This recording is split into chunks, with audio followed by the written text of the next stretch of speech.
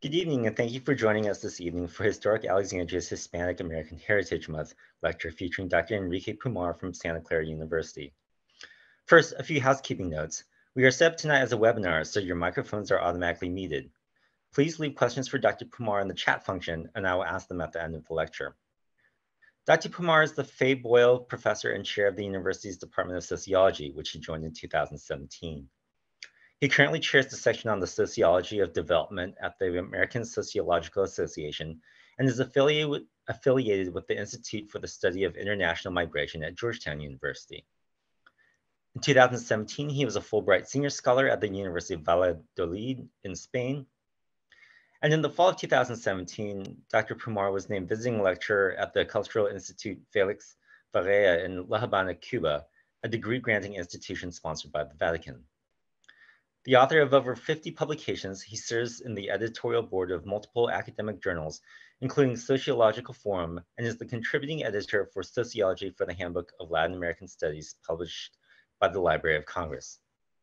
Dr. Pumar also frequently provides expert analysis of social issues for various media outlets, including CNN and Univision.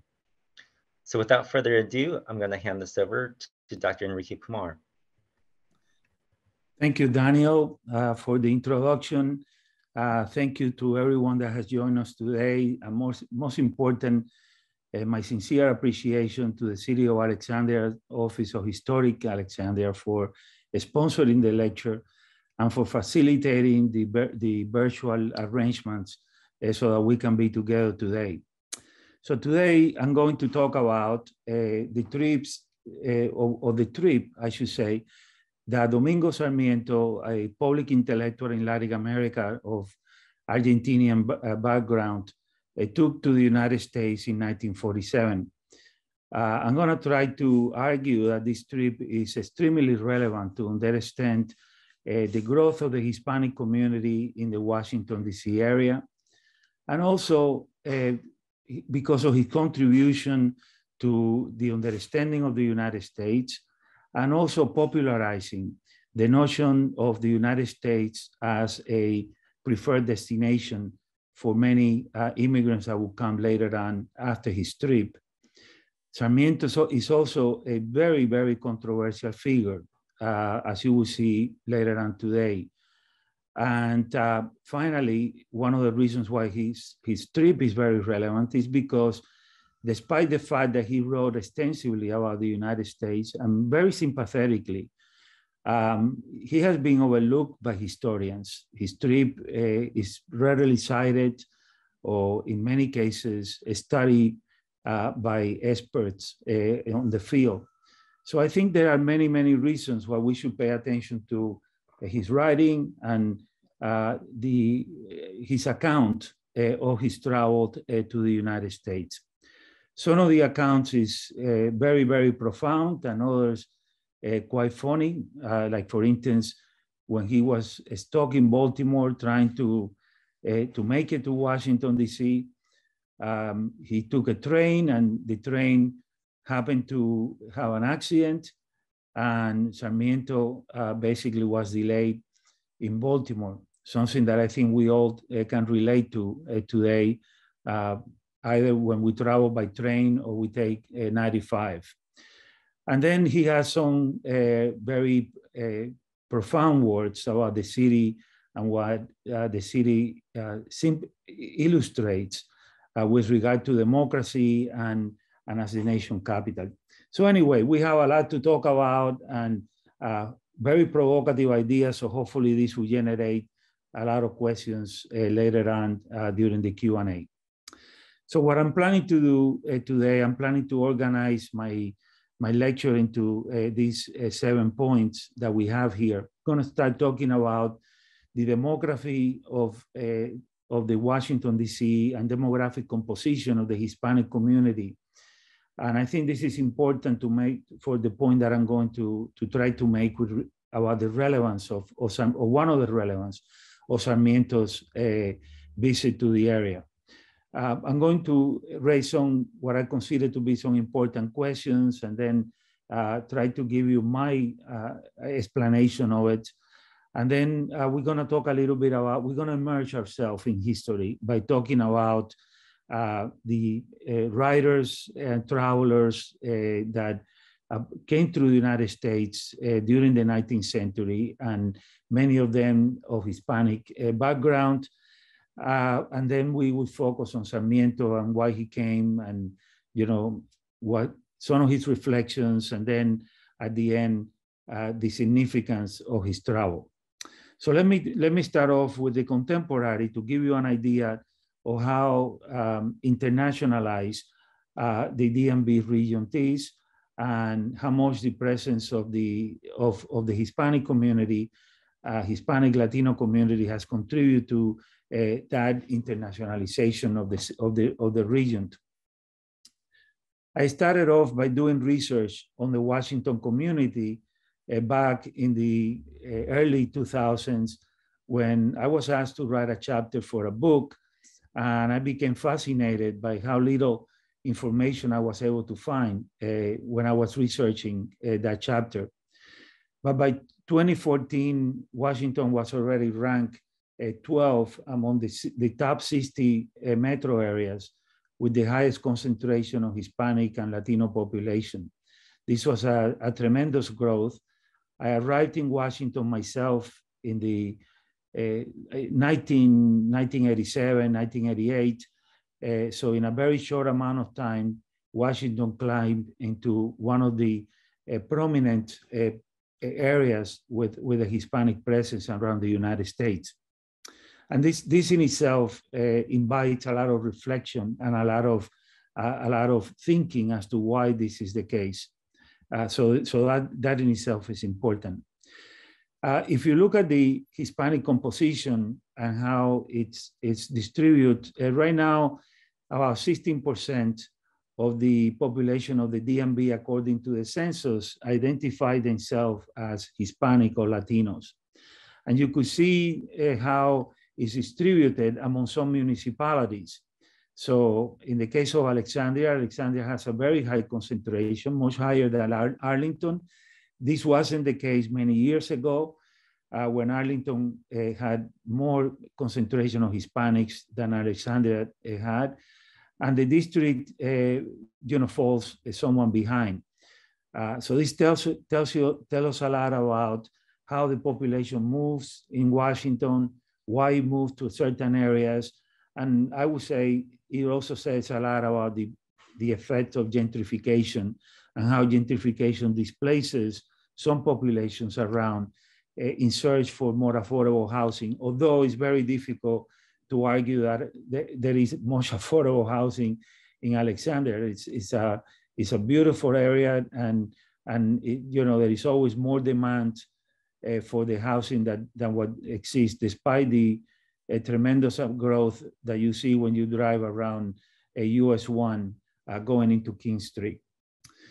With regard to when you look at the population, the foreign-born population in Alexandria, you see that the Hispanics also represent the majority or the largest group, put it that way. So 34% of the foreign-born population in Alexandria is of Hispanic descent, at least in 2019. And the foreign-born population was identified at 26% in the city of Alexandria. So very, very cosmopolitan, and very, the Hispanics are very well represented, and not only in Alexandria, but in other municipalities as well. So it's fair to say that there is, number one, a good growth of the Hispanic community in the last, say, 20 years or so. And then number two, it's fair to say that it's well represented in many municipalities, and in many cases represents the largest group in the area. Okay? What are some important questions? Well, the first and most important is what accounts for this demographic shift in DC? Why many Hispanics begin to come to Washington, why they settle in the Washington area. And then also some important questions when we consider Sarmiento is how his writings and that of other public intellectuals contribute to the Latin American identity. And then obviously the inevitable question is, why should we care? What should we care about this? Before I share my next slide, let me talk to you a little bit about the first question. If you look at the Hispanic community in Washington, D.C., there is a pattern. There is a pattern that is important to take into account it's important to take history into account. This is what we call the path-dependent growth of the community. History is very important because you could see that this pattern represents different phases of the history of the community in the Washington area. During the 19th century, there were many travelers that basically came into DC and they would go and they would stay for short periods of time. But there is no evidence that there was a Hispanic community per se residing in the Washington area. Okay, there was no permanent significant population of Hispanic during the 19th century in Washington, D.C. However, this population began to grow in the 20th century. And I believe that there are two reasons why this is the case. The first is because of the growth of institutions. Many institutions that serve Latin America, for example, the Pan American Health Organization, later on the OAS, the Hispanic Division of the Library of Congress, and later on in the 50s, the Inter-American Development Bank, Alliance for Progress, so on and so on, the OAS. All of these institutions changed the composition of the community. It brought in a particular type of Hispanic to Washington, primarily a Hispanic that was middle class, well-educated, had perhaps a graduate degree, and came to basically take advantage of many of those jobs, and also many of the jobs in the federal government. However, starting around the mid-1960s, the community began to be more diverse. And today, the Hispanic community in DC is one of the most representatives in the nation. Practically every group, every class, every social interest is represented in the community. And of course, to finalize this history or this overview, the growth accelerated rapidly in the late 70s and early 80s with the civil wars in Central America and how these conflicts displaced a lot of people who became political refugees. Okay, so there is a path dependence, historical process, and institutions are very important. But tonight, I'm going to argue that there is another reason why Hispanics became attractive to Washington. And that is because the early writers of the 19th century created what I would call an imagined destination, a preferred destination that gave way to this new gateway, new immigrant gateway that we call the DMV today. This is very, very important because demographers around Washington, some of them at Brookings Institute, have documented really, really well the population growth. However, they have a really hard time trying to explain why this growth began. And this is the purpose of my presentation today, to try to offer at least a plausible explanation of why this growth began. Where did it start? Why did people begin to pay attention to DC, besides the fact that institutions attracted certain labor to the area? Because if you think about it, a lot of people who come to DC to work, they could eventually leave. But although some of that took place, it is also the case that many stay behind and eventually form very vibrant community. So that's one of the relevance of that ties the history with the contemporary, is the fact that I sincerely believe that these writers and the popularity of these writers, and when they went back home, because they were public intellectual, public figures, they wrote in newspapers all over Latin America, that created a push, if you will, to bring people to the DC area. It is very important to keep in mind that Washington, DC, in many regards, had a disadvantage over other areas. For example, we know that New York is a traditional immigrant destination because of the type of economy that dominates in New York City.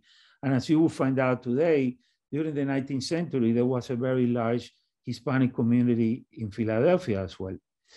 However, that makes, again, my argument, I think, more compelling, because then the question is, if Washington, D.C. didn't have the economic attractiveness of New York or the appeal during the early 20th century and late 19th century of Philadelphia, white people began to fluctuate into this area.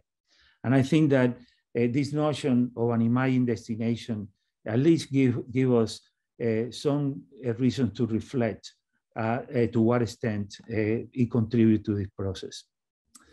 All right, let me now turn, we already covered a lot of the contemporary perspective. Let's talk a little bit about history here. It is, this particular history is to contextualize the reason why Sarmiento came to the United States, and more importantly, why he visited Washington, D.C., okay? I will tell you a little bit about his itinerary later on, but for now, let's just talk about the context. Why was he coming here? What's going on in the 19th century that made Sarmiento, come to the United States and try to observe a particular phenomenon that he was very much interested in, and that is the process of education. Fair to say that people came for many, many reasons. Just like today, people came to the United States for many, many reasons, and not necessarily because they were economic migrants. Many of them, the majority of them, were political refugees. Some came because of the curiosity that the United States represented, and I will talk a little bit more about that. Others came to Washington, D.C. and to the eastern part of the United States to lobby the federal government to support their nations and their cause for independence from Spain. We have to keep in mind that South America and Central America became independent from Spain in 1822. However, the Caribbean nations much later, during the Spanish-American War in 1895.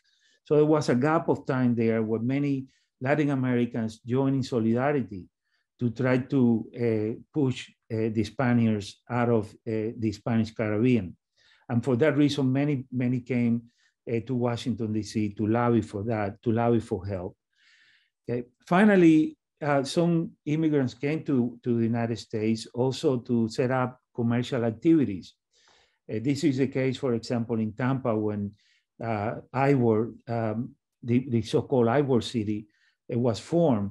Ivor was a Spaniard cigar maker who owned a cigar factory, and he was disturbed by the amount of political rancor and mobilization that he witnessed in Key West, and took a ferry and went up north. And that ferry tied Key West to Tampa, and he found himself in Tampa, and founded his town there, which is adjacent. It's part of the city of Tampa today, and established his factory, and the rest is history. So there were many, many reasons why Latinos came to the United States during the 19th century.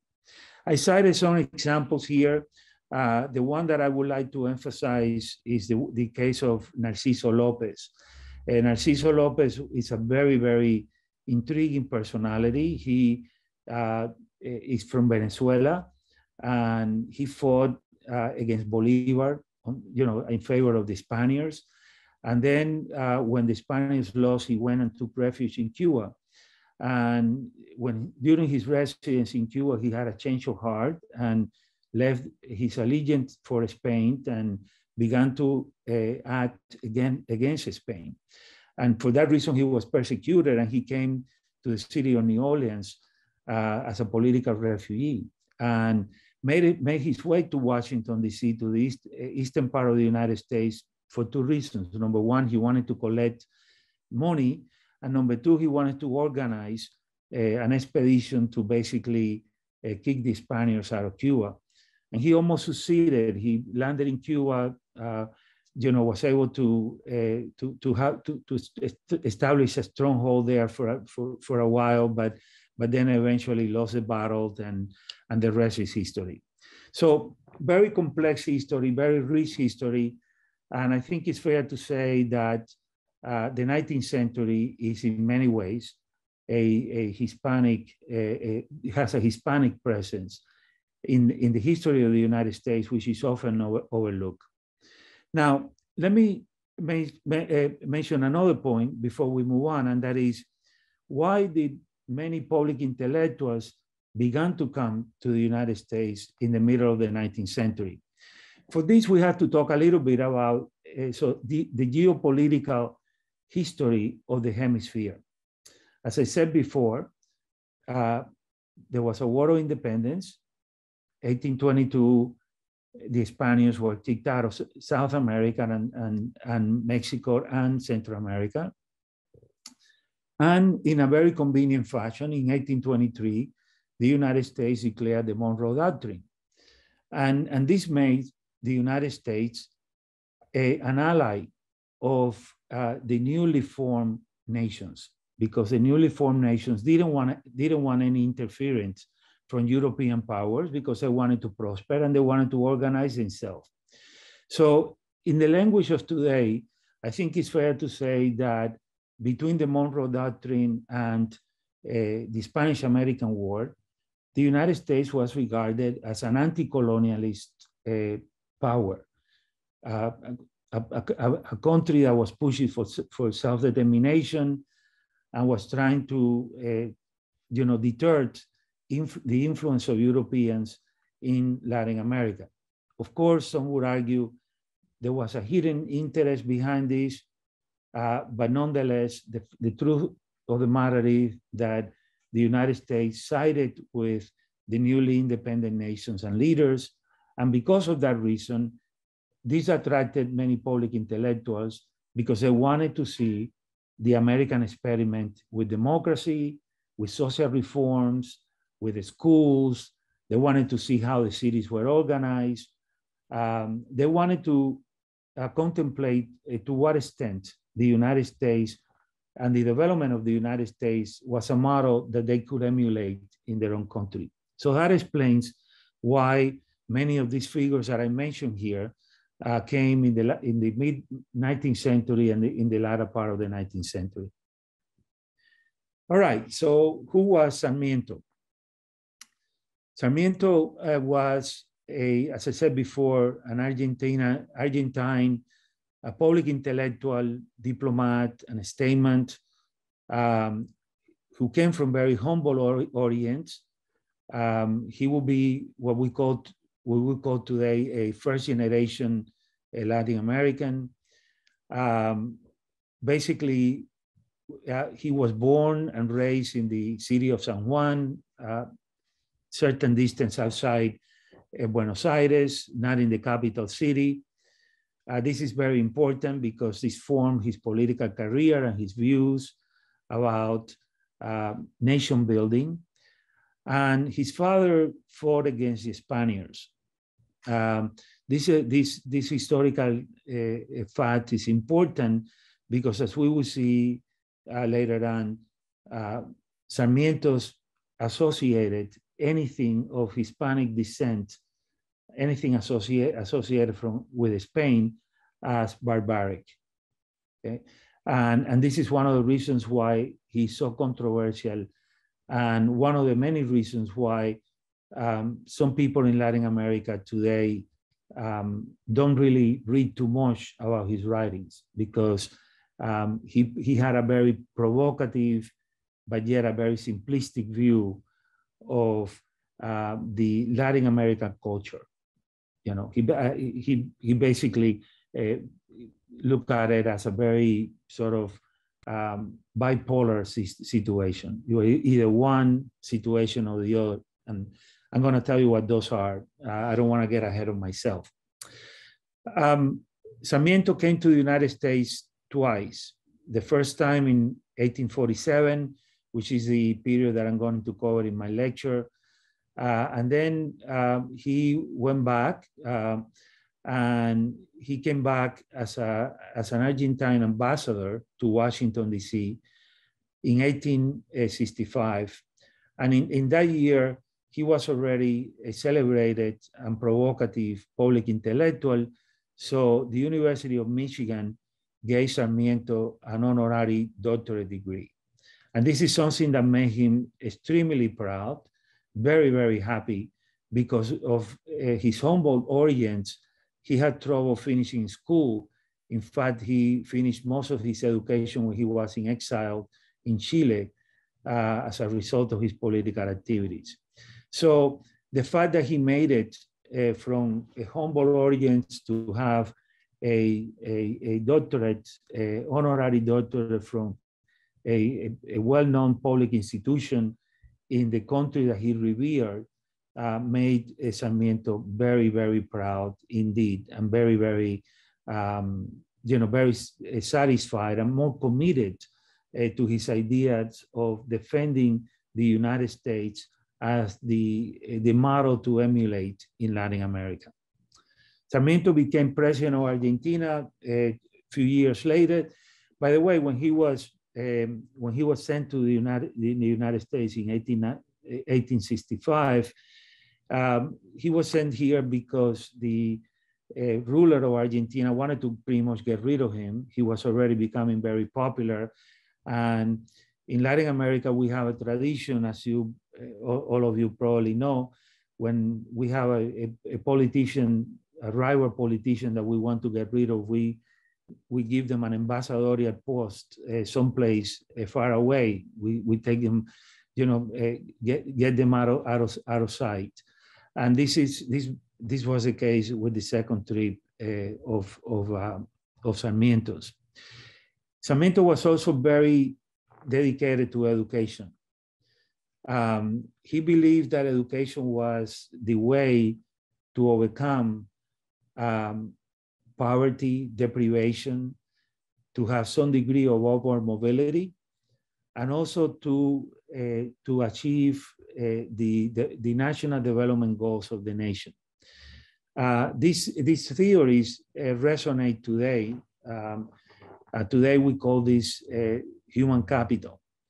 And economists who do economic development pay a great deal of attention to the effect of human capitals on nations and the importance of education to get nations basically moving forward, especially in this now post-industrial revolution in which we live. Sarmiento became a very controversial and famous figure when he published in 1845, 2 years before coming to the United States, a book that he called Civilización y Barbarie, Civilization and Barbaric. And this book was published when he was in exile in Chile, and in many ways provoked the fact that he took this journey outside Chile. When he published the book, he was already a journalist and an essayist, and he was really a controversial person to the point, so much to the point that the Argentine government complained to the Chileans as to, why are you espousing this person here? You need to control him. It's causing a lot of problems for us. And as we know, the history between Chile and Argentina is a contentious one because of border conflicts and disputes. So the Chileans decided that the best way to get rid of Sarmiento was to commission him on a long trip to look for pedagogical practices and educational practices around the world that he could then bring to Chile and obviously to Argentina, because Sarmiento always had the intention to return, and to modernize the education in those countries. So for that reason, Sarmiento was sent abroad. Okay, so again, why he came to the United States? Well, you already know the main reason was that he came here to study the education of this country.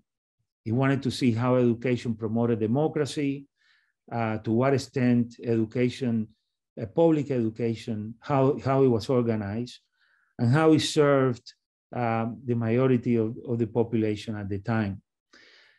Before I tell you a little bit more about the trip, let me say that Sarmiento started his trip by going to North Africa, then he crossed over to Spain and France, and then he went to England, and from England he crossed the Atlantic and came to the United States, and he wanted to meet prominent educators at the time. So he met with Horace Mann in Massachusetts, and Horace Mann referred him to see Henry Barnard, another prominent educator, and Sarmiento met with them. And then he made his way south on the Eastern Seaboard until he got to Washington. Eventually, after Washington, went to Pittsburgh. And in Pittsburgh, he made his way through New Orleans to the Mississippi River, and from New Orleans to Cuba, and from Cuba, he went down to South America. So it was a very, very long trip, but nonetheless, for Sarmiento, very fruitful, because it allowed him to witness firsthand this country that he had admired so much, and that he had advocated as a model for others to emulate. All right, so let me tell you a little bit about some of the observations that Sarmiento made during his trip. And in order to do that, I'm going to read you some few passages of a book that collected some of the writings of Sarmiento, and then I would elaborate a little bit on these passages. Okay, so let me start off by telling you a little bit about his working of democracy. And here, he basically had a particular observation about the electoral system, in which he recognizes that although it was very promising, it was still not perfect in the United States. But yet he found that if there was a place that would perfect this new organization of politics, was the United States. So Sarmiento says, the electoral system is still a chaos, which must be reduced to order, a seed which has just barely been fertilized, and only in the United States, and has it matured enough for there to have been a fair amount of experience with it. So again, he recognizes that it was a work in progress, but this didn't deter his hope to identify the United States as a promising perfectionist of this system in the future. One of the most vivid accounts of democracy is when he arrived in Washington and he went to visit the White House, and he wandered around Lafayette Park. So I'm going to read you this passage because I think it's a little bit funny, especially when we think about how the White House is fortified to date and how Lafayette Park has functioned, or perhaps has ceased to function as a park because of security concerns. So as I read this to you, please try to, in your mind, compare this description to what we have today in Washington. He says, referring to the White House, the interior of the palace is passably decorated, although not as it should be for a president. of the United States. So this called a lot of attention to him because he basically believed that even though for many people the White House is very opulent, when Sarmiento compared the White House with what he had experienced in South America and Europe, it was very modest for him. He says the appointments of the palace are modest and even mean in outward appearance. You can see the president walking along the beautiful path of the adjacent garden. There are one or two porters in uniform, the only servants the state puts at his service. The president is not permitted to have bodyguards. The president receives without ceremony those who wish to see him, and there is one day in the week and 2 or 3 special days in the year of which anyone has a right to enter the room of the president. On July 4th, the day of rejoicing, Lafayette Park is filled with visitors. The folks get down on their carriage and follow the coachman. Arriving before the president, they extend a colossal hand and squeeze and shake his hand forcefully, looking him in the face and smiling good nature with satisfaction. Returning to the horses, they turn every few steps to get a last pleasurable and self-congratulatory peek at the president. And then he says, poor president of a democracy. In other words, one of his observations about the United States that he admired so much at the time was how accessible public officials were in the middle of the 19th century when Sarmiento visited the city. And this profoundly shaped his notion of democracy and his promise that although the democratic system was not perfected by any means, he was able to observe that, it was definitely a promising work in progress. He actually reiterated this point when he had a conversation with an elected member of Congress of the Democratic Party. And the elected member of Congress at the time told him, don't be fooled by what you're witnessing. Behind the scenes, there is a lot of despair and frustration and a lot of rancor among the parties, something that we are quite familiar today. But that didn't deter Sarmiento from trying to criticize the democratic process. On the contrary, Sarmiento reassured this elected official that this was part of the democracy, a part of a democracy where people had the right to organize, to express their opinion, to basically argue with one another in a way that he hasn't seen before. Another aspect of Sarmiento's, which is I find very interesting, is how he begins to equate architecture with progress. And this is something that he talks a lot about, especially when he talks about urban planning. And basically, he says at one point during his writings, the Americans have a knack for reducing everything to a science, applying common sense and functionalism to all things. And then he says, the Americans have invented a city plan which takes into account all of these factors. And he was talking about questions of socialization and the science of space in the cities and so forth.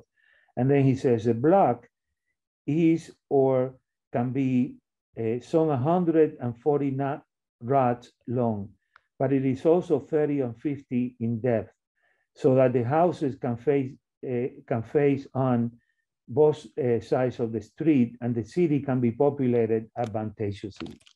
So he looks at city planning as a way of accentuated this idea of progress that he in his mind characterized the United States.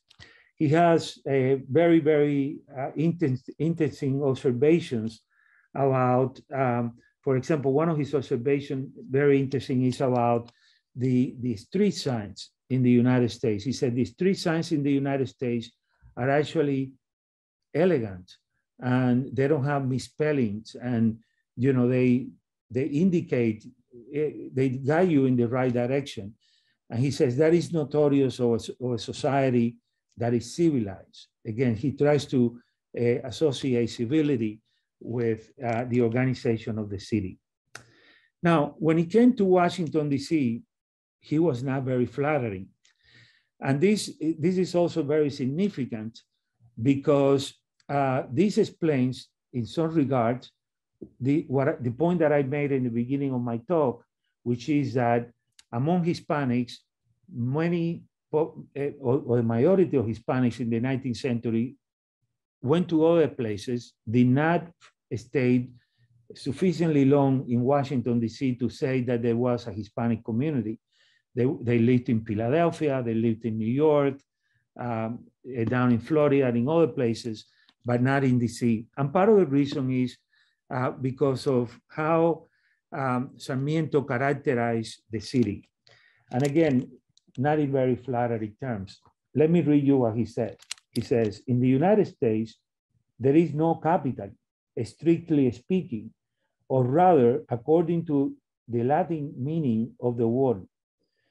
You see this on contemplating the relative isolation of that monument. He was referring to the Washington Monument, thrown up, if by chance, in the city, in the center of the town, which is the center of nothing, neither the country's geography, nor of its intelligence, nor of its wealth, not of its culture, not of its communication system.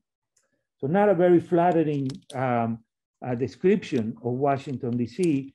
And this was reiterated later on when he says, Washington, the nominal capital of the Union, will in the near future, without doubt, take advantage of these tendencies of the national character.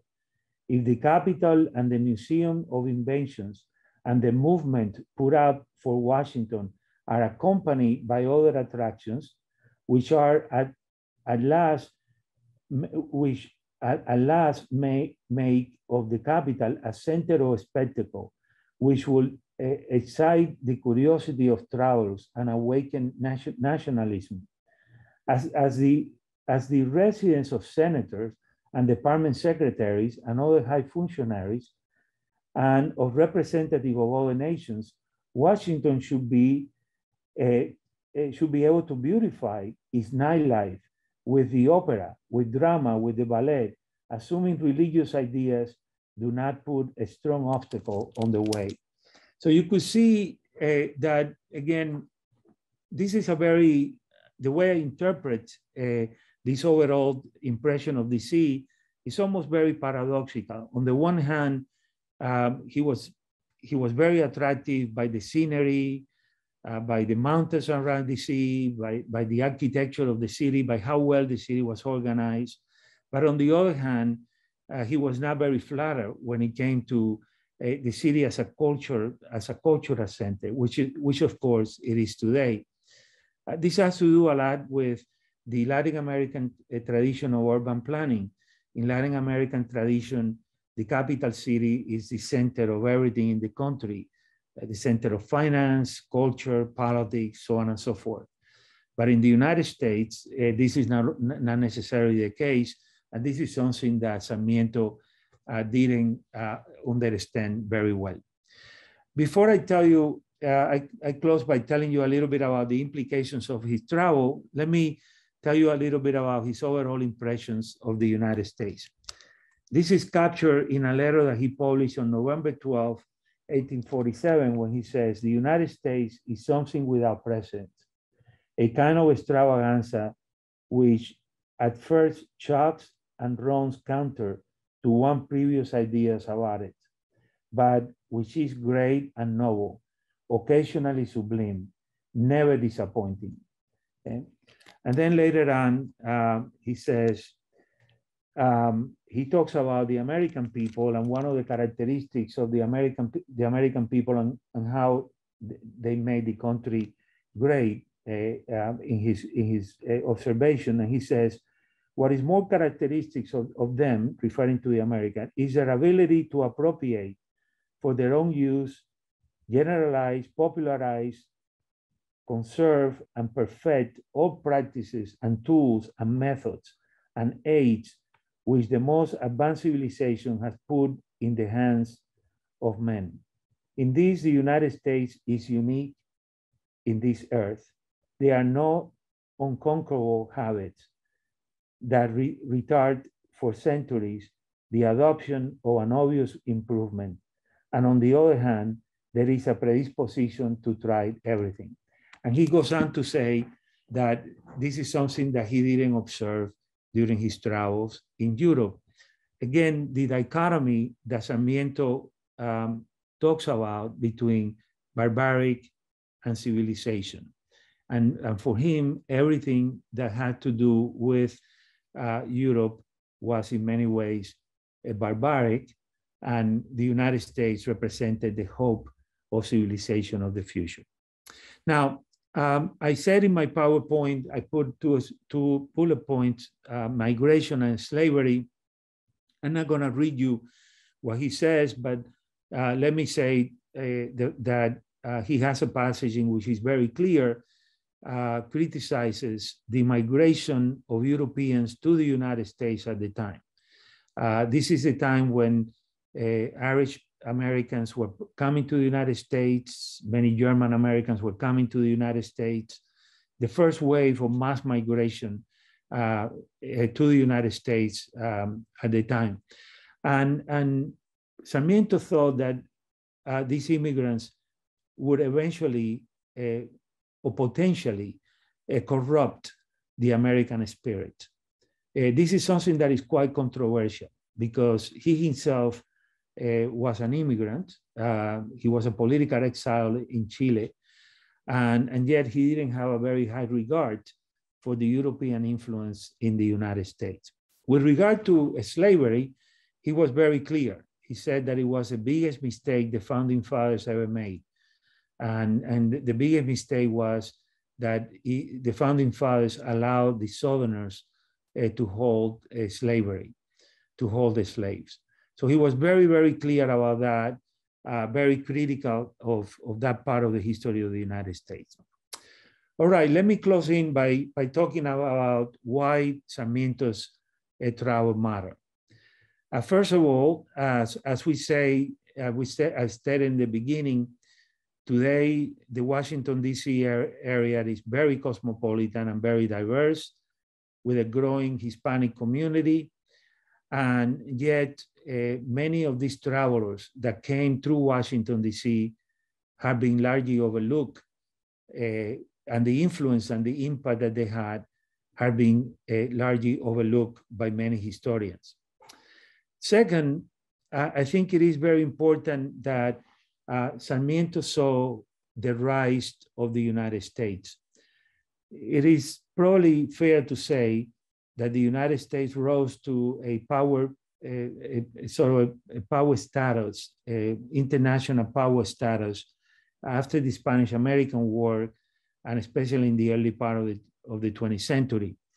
And Sarmiento foresaw that rise by putting a lot of hope into the process of democracy and by basically expressing confidence that the United States was the country in which new ideas would take place and some ideas that were a work in progress would be repaired, as was the case of democracy.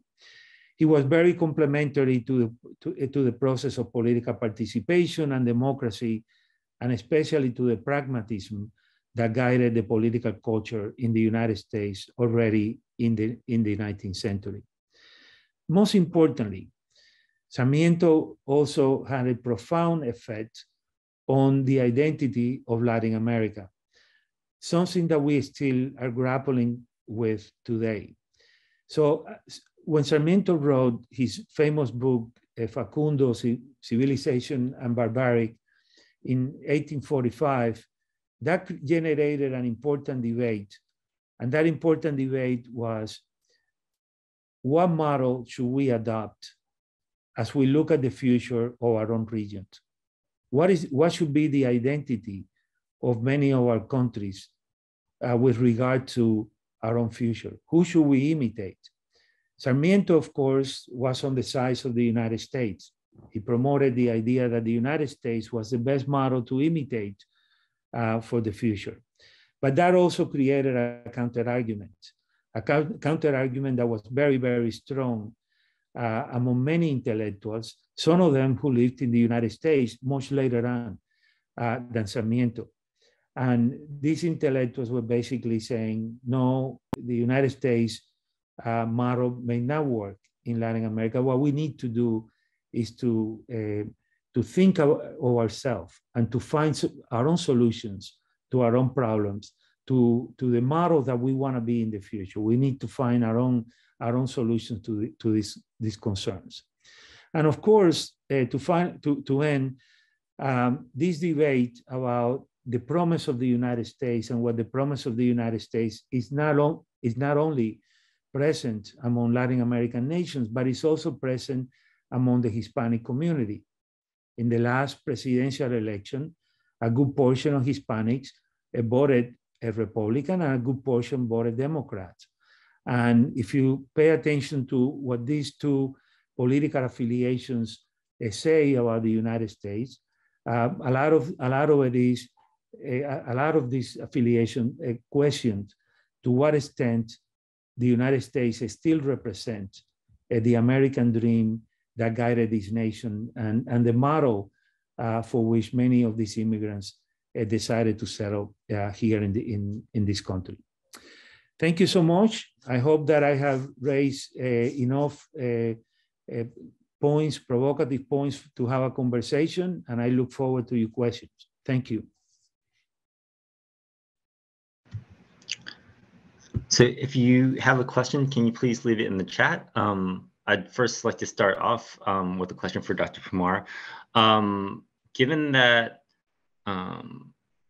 Sarmiento used his public intellectual status as a means to get political power, how feasible is that in today's Argentina?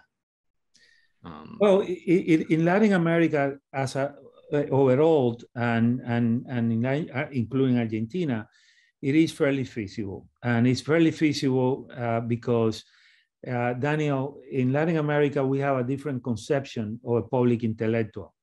In the United States, we have many public intellectuals that find different venues to articulate their ideas. They write editorial pieces in the New York Times, in the Washington Post.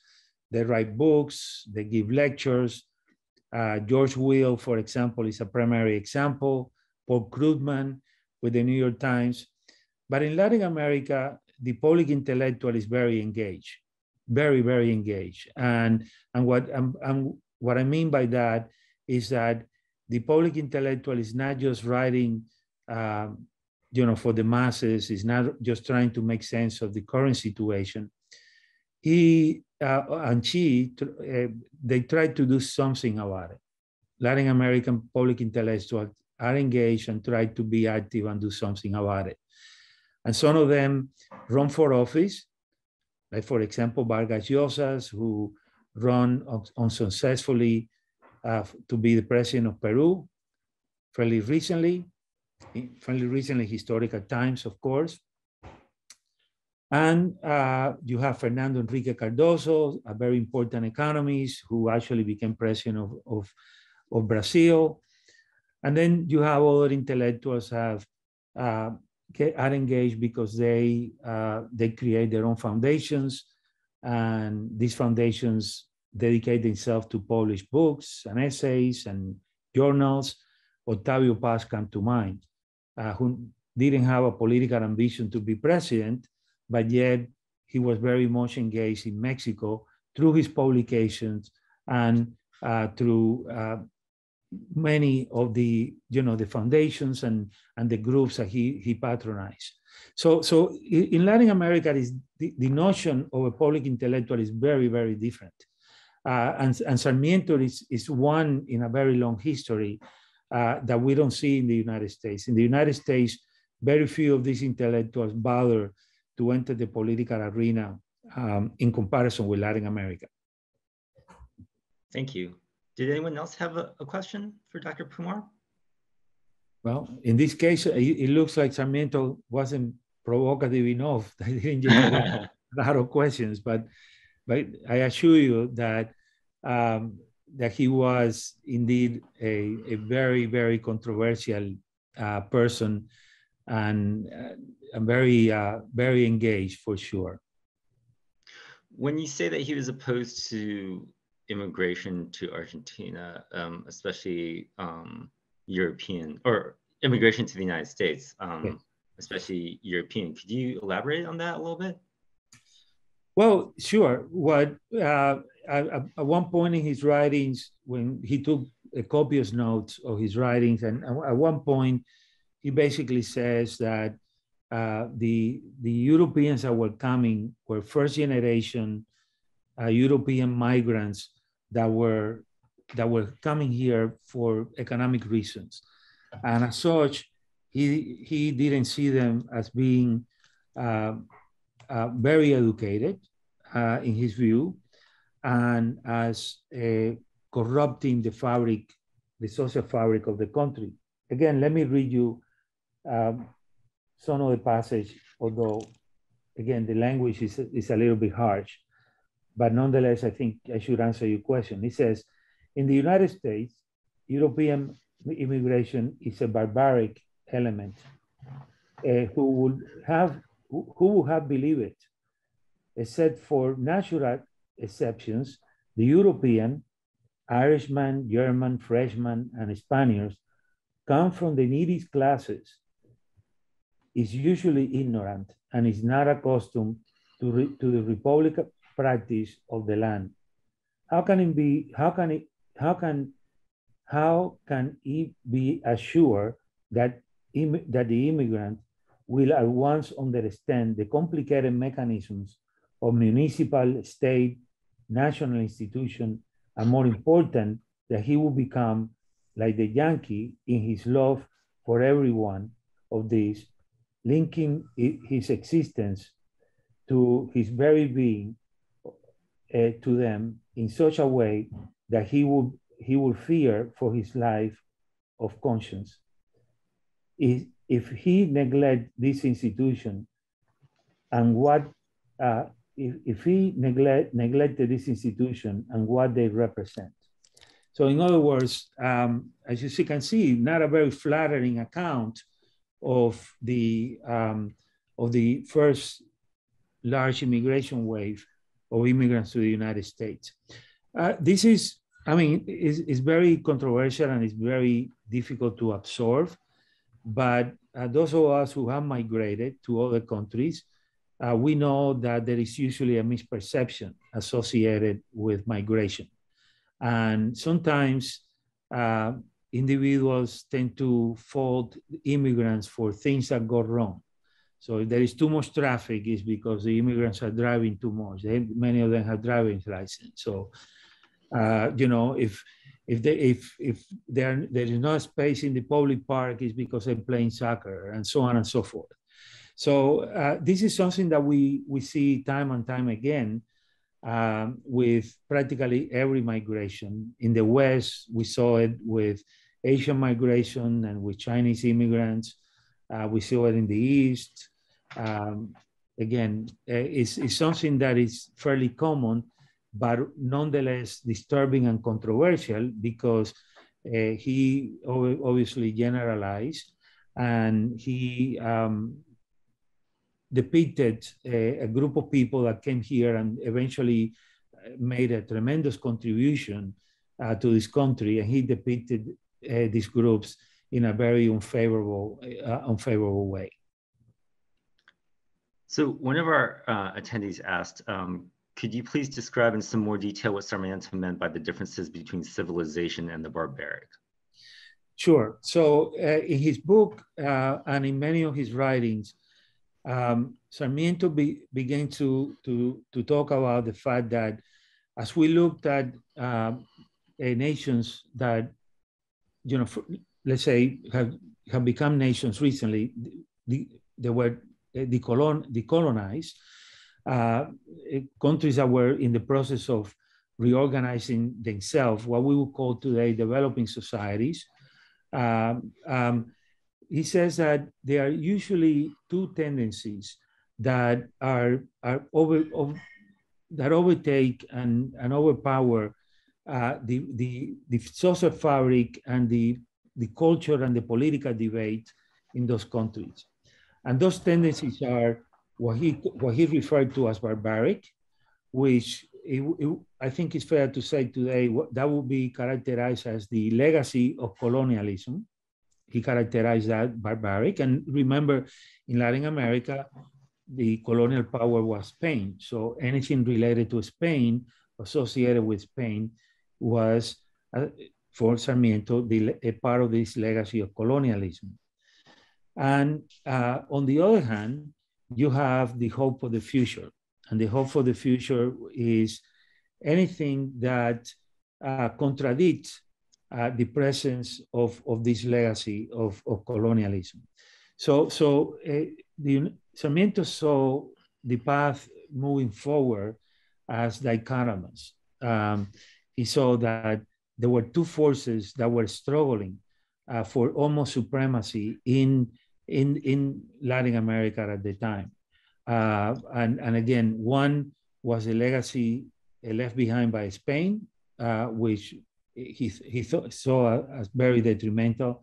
And the other one, the promise of the future, which the United States represented in many ways the best illustration of that. You know, the fact that a different country, different political system, a different way of organizing our lives, different ways of conducting our everyday lives, and the potential that would promise towards the future. So he saw these two dichotomous tendencies as you know, fighting for supremacy in Latin America, and he saw himself and the role of many public intellectuals as guiding the nations of Latin America forward, away from the legacy of colonialism. Was there anything in Sarmiento's early years that made an impact on him regarding this civilization versus barbarism dichotomy? Sure. So of course, his upbringing was extremely important to form his early political views. As I said before, he was brought up in a remote town of Argentina called San Juan, away from Buenos Aires, who was a very cosmopolitan capital city and continues to be very cosmopolitan capital city of the country, the center of most of the activity. So by definition, Sarmiento was brought up in a very traditional society, isolated from the advantages of living in the city. And because it was very traditional, it was ruled very much, even though the Spaniards have been politically kicked out of Argentina, the legacy of the Spanish culture was still there. And this is something that Sarmiento resented very much for a number of reasons. The first, and I think very important, his father fought against the Spaniards, and his father, by all accounts, was not a very good, what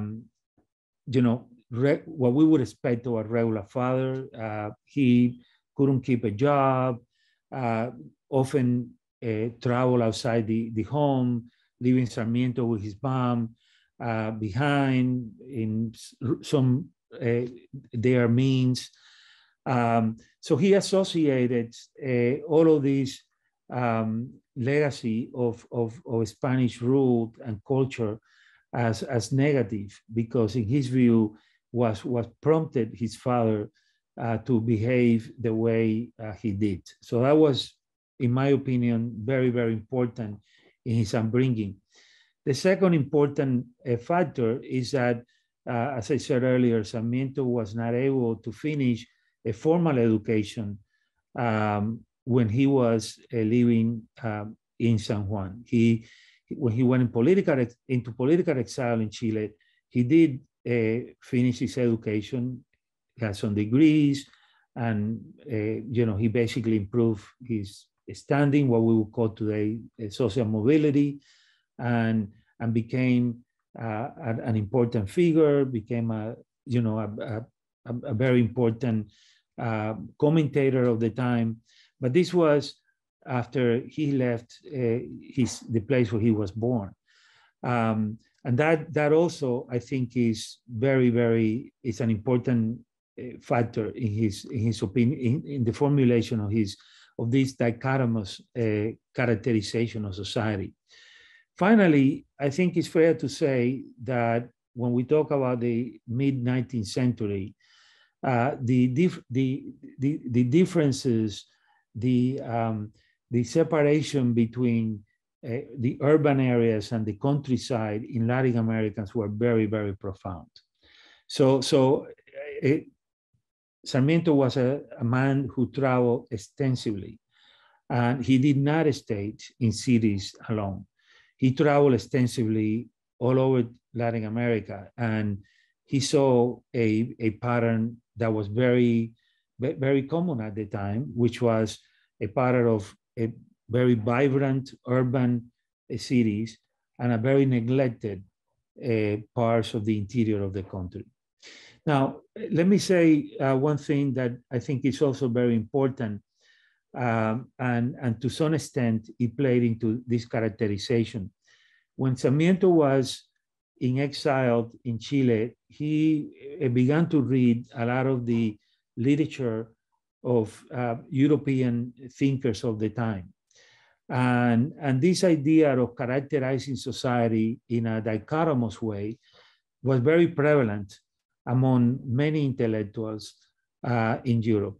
For example, if you read a sociologist by the name of Emile Durkheim, he talks about, in his book, The Division of Labor, he talks about the idea of mechanic versus organic solidarity. Again, a dichotomous situation.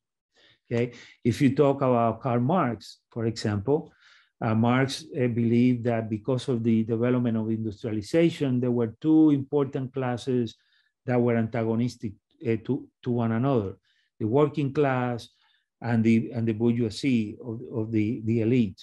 So this idea of looking at society in a dichotomous way was not original of Sarmiento's.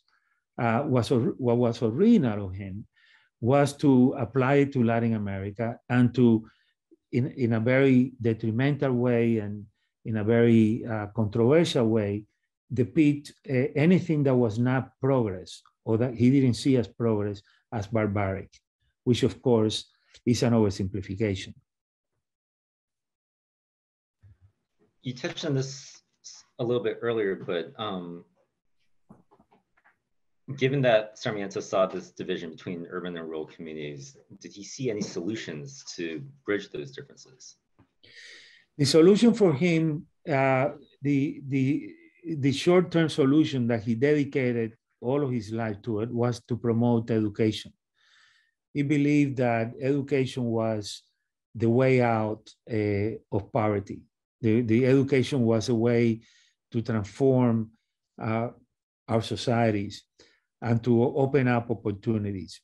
So he was very keen in promoting schools, adapting new pedagogical strategies in his schools. He actually, when he was in exile in Chile, he taught in a private institute for a while to make a living. He was very keen to education, and as I said earlier, at least the formal reason why the Chileans sponsored this trip to him was so that he would look at the education system and would bring new ideas that would revolutionize the education in Argentina and primarily in Chile, because the Chileans were sponsoring the trip. When Sarmiento was president of Argentina, he brought important educational reforms to the country. And he was, by the way, he was in many ways very progressive. He promoted the education of women as also an education of men. He wasn't just promoting education of men alone. So in many ways, he was a very progressive thinker in this regard, very open and very inclusive, but at the same time, very determined to characterize anything that didn't fit his notion of progress as barbaric, which of course, as I have said multiple times, is a great oversimplification. Well, thank you, Dr. Pumar, for your presentation tonight. It's been really informative. Yeah, I'd like to thank you from the city of Alexandria and from the Office of Historic Alexandria. And I wish you and everyone who's still here a good evening. Thank you so much. Thank you for having me. And thank you all of you who attended and those who asked questions. It was very, very enjoyable. I enjoyed it very much. I hope we can do it again. Thank you. Me too. Take care. Take care. Thanks.